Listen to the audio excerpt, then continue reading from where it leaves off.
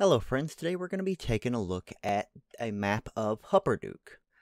And Hupperdook, for those of you familiar, is a famous city from the Critical Role campaign created by Matthew Mercer, and as such, they are the original creators of the map and all the ideas.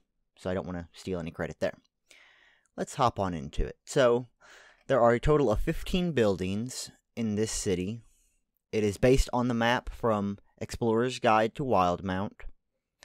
All buildings from that map are present with the exception of the Winch and Upper Hupperdook, but they are not present on the map, so they didn't seem as important.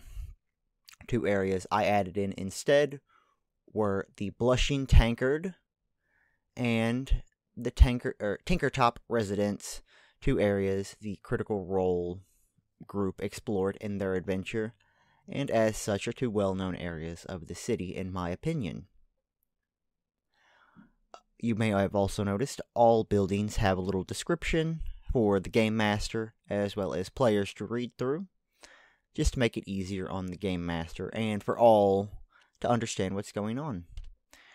Included are 3 boards that I personally like to use. They just add to the experience and allow for the interior maps to be seen and more roleplay to be done. The maps are the prison, the inn, and the Blushing Tankard.